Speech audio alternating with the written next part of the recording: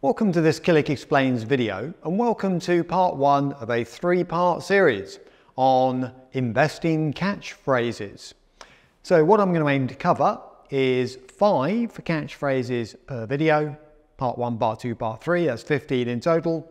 And what essentially we're aiming to do is to just say these catchphrases appear everywhere, in newspapers, in books, on websites. So what are they and how straightforward are they to use? And frankly, are they still relevant? Because some of them weren't created yesterday.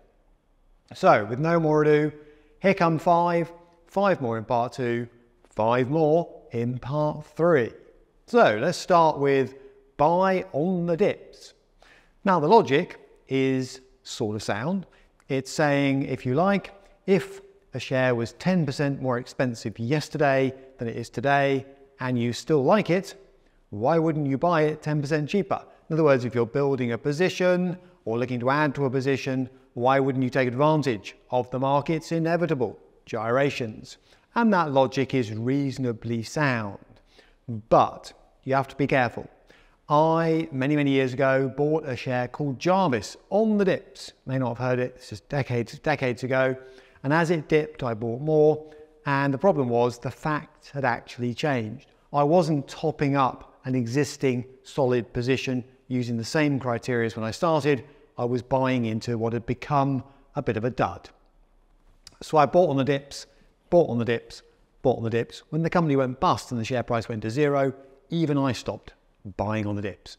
All right. So the danger is twofold. Number one, you lose sight of the fact that the facts have changed. So the share price isn't dipping, it's sort of crashing, if you like. And secondly, do not use this as an excuse to do market timing, about which more in a later section.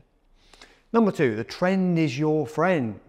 Now, that is one way of saying that people act in herds, they follow each other, not just in investing, all right? And momentum is therefore important. It's the idea that what Alan Greenspan once called Federal Reserve Chairman, irrational exuberance will keep the market rising for longer than it should, and equally pessimism, once it takes hold, can drive shares down for a lot longer than the fundamentals suggest. So yes, to a degree, take advantage of momentum. You know, run winners, but do make sure that you rebalance and you don't get carried away. In other words, keep an eye on how diversified you are, and be careful to make sure that in running a winner, you don't end up with a sort of distorted portfolio. All right, the next one is calendar phrases, if you like. And I'm going to mention one, but there's another one I could also throw out. So sell in May and go away is the big one. That's a summer one. In the winter, we get the so-called Santa rally. Okay. Now, these had their moment, had their time. Originally, there was some logic in both of them. That's sell in May, go away, and the Santa rally, and it was this. Sell in May and go away is actually an American expression, relates to the American market. And what it's essentially saying is that your best bet over a quiet summer period for stock markets is to sell up in May, wait until all the big players come back from holiday. That's the people who work at banks and so on. While their boss is away, the more junior people won't be authorized to place big buy positions. So the stock market will lull over the summer, and then you buy back in St. Ledger Day, technically, which is in 2024, the 12th of September. So sell in May, come back in a bit later in the year. The Santa rally puts this idea that stocks normally go up just before the end of each year. So why wouldn't you buy then? All right, now, the problem is this.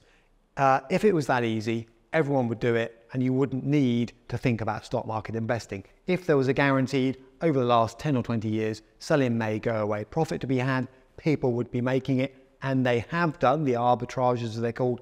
If it was as easy as buying in early December, selling on the 1st of January, Santa rally, people would do that. But the timing is tricky.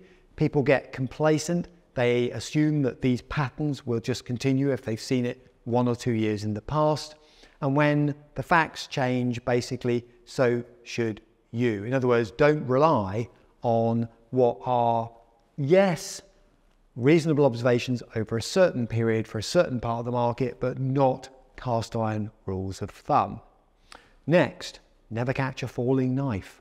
Now, this is the idea that stocks tend to, if you look over the history of stock market, stocks usually rise steadily and reasonably consistently, but also at a certain pace, right? But they do rise over time. As I make this video, the FTSE 100 is at an all-time high. The S&P 500 in the US is doing well as well. So they do tend to rise over time, but when they fall, they can fall hard and fast.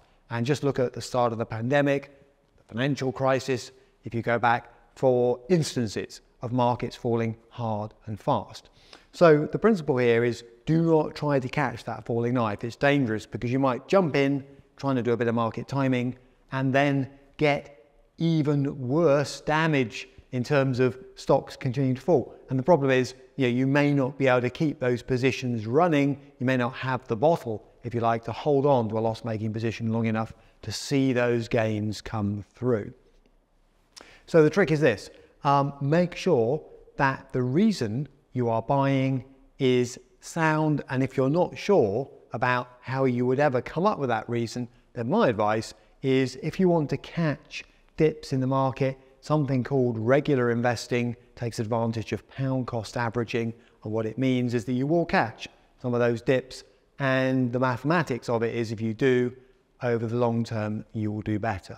So in volatile markets, I recommend drip feeding as an approach because that takes away the stress of market timing, but does mean you will capture some of those dips without trying to pile in when the market's cratering. Finally, buy the rumor, sell the news. All right, now that's a simple way of saying get in as early as you can. In other words, the early bird catches the worm. If you spot a story about a new stock, a new invention, a new piece of innovation, jump on that bandwagon early, you'll make money. But two things. First of all, everyone's trying to get in early. The algorithms, the professionals, other retail investors are all trying to get in early, and not everyone will. In fact, most people won't. And secondly, I buy data, not stories. And what I mean by that is don't be lulled into the latest crypto platform, FTX, run by Sam Bankman-Fried being a case in point. Watch out for biotech, supposed early success stories, but where there's no real revenue stream, there's no profit, there's no cash flow.